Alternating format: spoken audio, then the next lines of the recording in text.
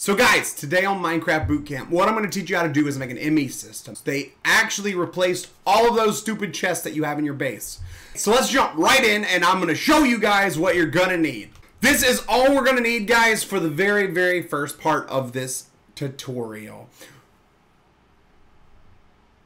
Okay, a quick description of what some of this stuff is, guys. This is called nether quartz. It pretty much defines itself. It's nether quartz. It comes from the nether. That's where you get this type of quartz. The nether quartz dust, it's the same thing. It comes from the nether.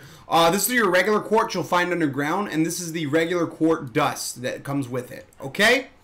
So, to get these two, the nether quartz and the nether quartz dust, you have to go to the nether to get those. First thing that we're going to need to do is we're going to need to build our quartz cutting knife. So, simple pattern, right?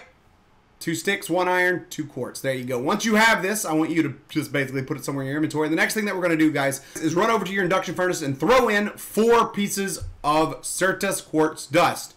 Remember, guys, do not use more than 4 if you're going exactly to this pattern.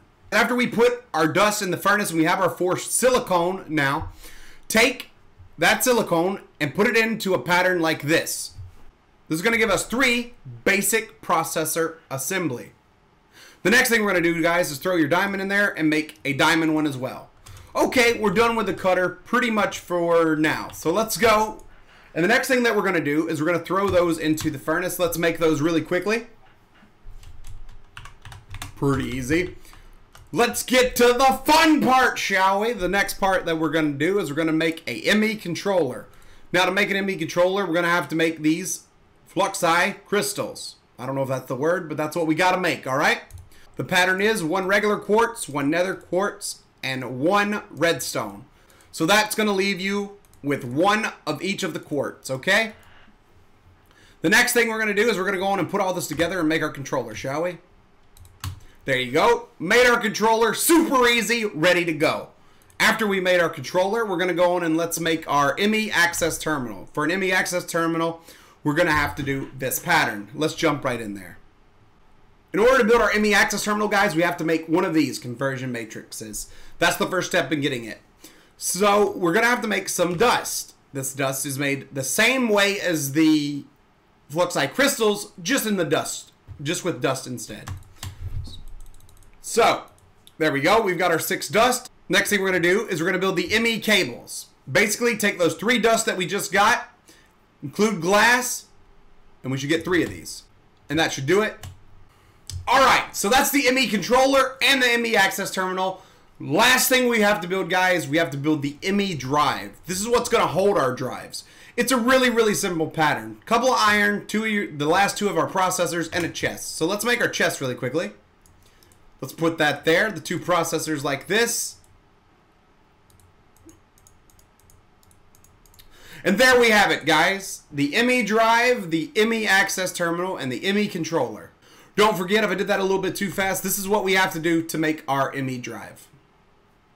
So now that we have all 3 pieces, guys, what we need to do is give it a power source. And this is where a lot of people get confused. There's 2 ways of doing this with our setup. One, we can hook it directly into a geothermal generator, like so. As you can see, it's slowly charging up. Our other option for charging it is actually hook it into our redstone energy conduit, which is a lot better. It'll give it a lot more power than your geothermal generator. But for this episode, guys, we're just going to keep it connected to our geothermal generator. Now, another way of still using the geothermal generator and getting more power is just to add more geothermal generators. Or something, say, high voltage electricity and MFSU. You can hook those all in using fiber cables. We won't go into that, guys. I don't want to confuse you. Just remember, guys, either you can hook it into your geothermal generator or into the energy conduit. Afterwards, guys, the placement of these 2 extras don't matter. The only thing that matters is that your ME controller is hooked into a power source. All right, so let's just throw them up there, shall we? We'll put the drive above it, and we'll put the access terminal right there. There you go. That gives us full access to the access terminal. Now, another thing to remember, guys, is I could actually put the access terminal connected to the drive and vice versa. It basically acts as a wire itself. Things that are wired through it will basically be connected. So instead of doing that, I could do the access terminal and then I could put the drive. The placement of this does not matter. So, if you follow the tutorial, guys, you'll probably ended up with a setup something like this, with your ME controller, access terminal, and ME drive. What are we going to do from here? Well, what we're going to have to show you how to do now is to actually make the drives that will basically store the items. Let's step outside, shall we? Okay, guys, so what we're going to do now is I'm going to teach you how to build your ME drives. The drives are important because the drives are actually what stores the data, and, well, what stores the items in the box. Okay, so I'm going to teach you how to make a couple of these. There are 4 different types, I believe. There's a 1K, a 4K, a 16K, and a 64K. Let's not get into the 16 and the 64K. I'm just going to go on and teach you how to make the 1K and the 4K. So, things we're going to need. So this is what we're going to need, guys. Alright, let's go on and take all of this out. And all we're going to do, it's super, super easy, guys. Put your gold in the middle. Put your quartz around like that. Put your redstone on the 4 sides. And there you go. You're going to get a storage cell. And after you have your storage cell, put that in the middle. Place your 3 iron on the bottom. 2 glass in the top like so. And then the redstone right there. And there you have it, ladies and gentlemen. That is a 1K drive. Well, what this is going to allow you to do is it will hold 1,000 of one type of item or 63 different items. 63 types of different items. And also it will hold a mixture of items like cobbles, like it can hold 500 cobblestone and 500 dirt, and you could just get, it gets really in depth. Guys, the next thing I'm gonna teach you how to do is make a 4K drive. To make a 4K drive, you're gonna need just a couple more items. You're gonna need 3 of those storage cells that we just taught you how to make, 3 more iron, 7 more redstone, 1 more basic processor, and 3 more glass. Ta-da! And this here, guys, is the pattern I'm going to want you to put those items in. Just like this, that's going to give you 1 storage segment. Now, the storage segment is different because it's the different name. Storage cell, storage segment. GG, well played.